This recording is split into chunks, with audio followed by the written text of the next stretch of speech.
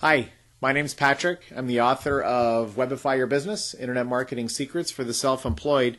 This video is offering some specific social media tips, internet marketing strategies for chiropractors and dentists, people in those types of professions. Okay. Now look, there's a ton of stuff you can do. That's what the book is all about. But this is intended specifically for your profession. So what can you do to really do some marketing online? Well, first and foremost, take a look at Facebook, right? Facebook has over 400 million users today. Right now it's March 2010. Over 400 million users, that's incredible. Your customers are on Facebook. Your prospects are on Facebook. And you can do pay-per-click advertising on Facebook, okay? Now the interesting thing about Facebook is you can target demographically in a very specific way. Right, you can find exactly the kinds of customers you want. Maybe you want men, you want women, you want married couples, you want people, whatever it might be. You can pick the age, you can pick the sex, and you can pick the location. So you can pick your community and like a 10-mile radius around that community, okay? And you can do Facebook advertising and offer some sort of a discount, okay, as an enticement for people to come. Now, in combination with that, I'm going to mesh these two ideas together, but in combination with that, let's talk about Yelp. Okay, so Facebook's one platform. I'm going to set that aside. Yelp. Yelp is a website where people can write reviews of your business. They can write reviews for you. Okay. Now, just to set your mind at ease, 85% of Yelp reviews are positive. So there is a culture online today, on the internet today, where if you can justify saying something good, you usually do. People usually do. Unless they have some just crazy vendetta to settle. Okay, but that's not that common. 85% of reviews on Yelp are 3, 4, or 5 stars. Okay, but these Yelp reviews rank really high. Yelp is a very powerful website, and if you have some good reviews on Yelp, that can rank on the first page of Google even if you don't have a website. Okay, so think about that. If you don't have a website or you don't like your website or whatever, I'm going to talk about websites next. But if you don't even have a website, you can still be on the first page of Google by having a profile on Yelp. Okay, what do you have to do? You have to get onto Yelp and claim your business, okay, and say this is my business. They're going to verify that. Okay, once they've verified it, then you've claimed your business profile on Yelp. That means you can go on there, you can put photos, more information, description, you can check off your hours of operation and all the different specifics of your business, which is very smart to do, okay?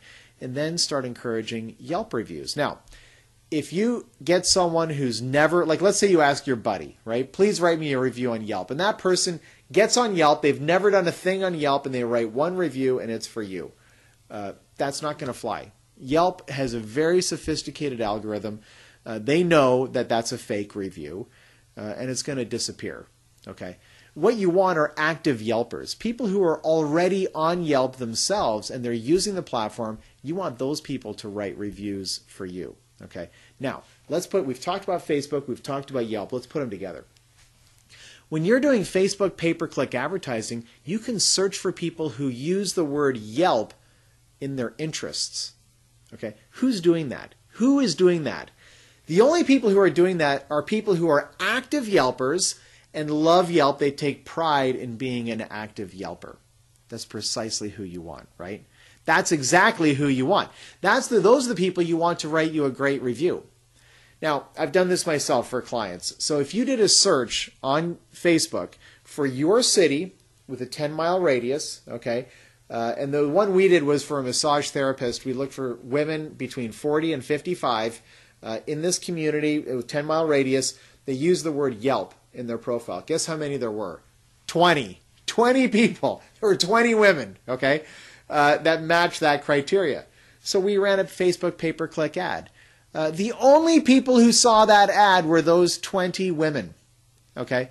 We offered them a 75% discount. 75% discount. Why? Who cares? These are exactly the people you want. This is exactly... it was brilliant. And those people were like, holy smokes. And they thought everyone was seeing the ad. But the only people who saw the ad were people who used Yelp. Okay, 75% off. Give us a try. Amazing massage. Right? And people came in and she did a spectacular job and she got Yelp reviews. Okay, not only did she get new clients, she gave them an enticement to give her a try for the first time. You probably give discounts too to some people. I mean, it depends, dentistry not, but chiropractor, I mean, being a chiropractor, I don't know your business that well, okay? I'm in internet marketing.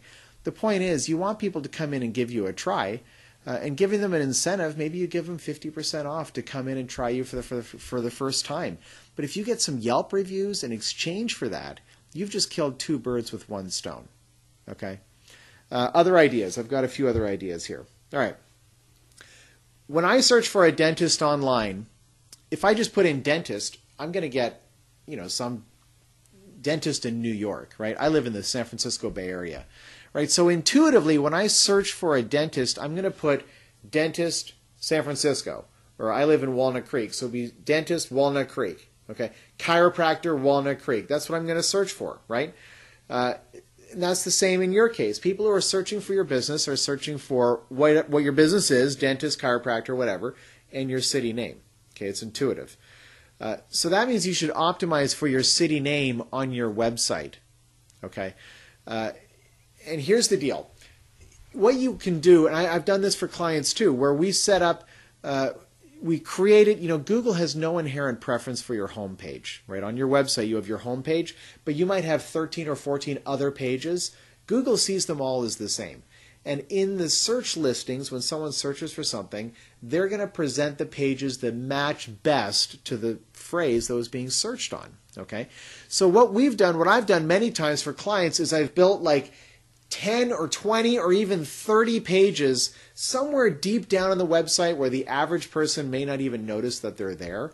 But all these pages were targeting one particular keyword phrase and a particular city. Okay, so where I live in Walnut Creek, California. The communities around Walnut Creek include Clayton, Concord, Pleasant Hill, Alamo, Lafayette, Danville, San Ramon. There's all these communities around Walnut Creek, and of course Walnut Creek too. So we built tons of pages where the one that it was for was actually for a garbage removal company. They have like a big truck and they remove trash and waste. So we built a page called Garbage Trash Waste Removal Walnut Creek. Garbage trash, there's a different page, garbage trash waste removal, Concord, California. Garbage trash waste removal, Danville, California. All these different cities. We created these different pages, okay? And each page was precision optimized for that particular phrase, okay? He's ranking everywhere. I mean, it's incredible. 80% of this guy's business is coming from his website today.